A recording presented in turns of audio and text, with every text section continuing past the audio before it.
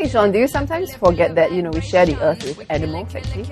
No, I see them in front of me on my plate every morning for breakfast, lunch. Nice! That's not nice! No, I don't forget. I mean, I just wish that, sometimes you should just stay away. I mean, check out this video of mynahs plaguing customers at Mac.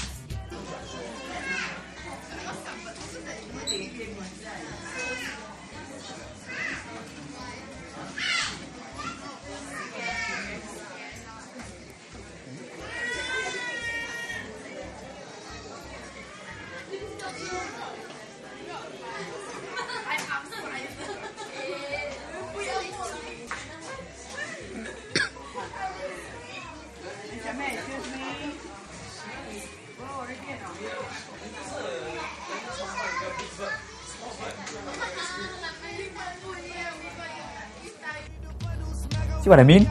Mynahs hopping all over the place. They're evil, I tell you. You can see in their evil eyes how they're plotting to steal your food. Mynah is just hopping around. Yeah, to steal food.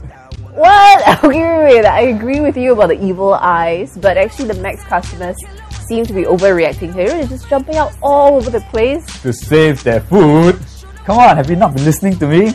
Mynahs are evil and they're out to pick your food you paid for. Okay, let's leave mynahs aside. Whoa. Okay, what about the story of a snake found in a stomper's car?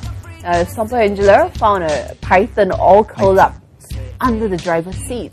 And just totally freaked out, man, but added that it was interesting that the python didn't disturb anyone. It's a snake, man, it's a snake! You don't call it interesting! Pythons are okay, I mean, she said it didn't hurt anybody. And at least they don't have evil eyes. They're not poisonous. Come on, man, give me a snake any day. You can peacefully coexist with snakes but not birds. Where's your logic? Hello? Snakes are manly and fierce. Oh, that's the thing. That's not logic.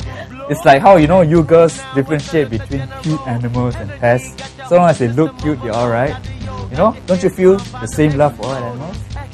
I try to feel the same love for all animals. Idealist. I try. Okay, I'm sure these next two posts will change your mind.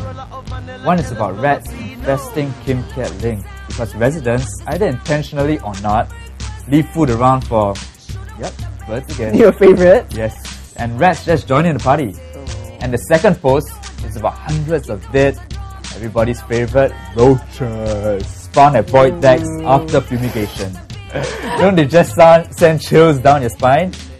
Alright, okay, you win. These I can't take. Not hundreds of dead roaches. Ew. I knew I'd break you. But if there's one pest that you could have wiped out of the face of the earth, what would it be? Roaches, definitely.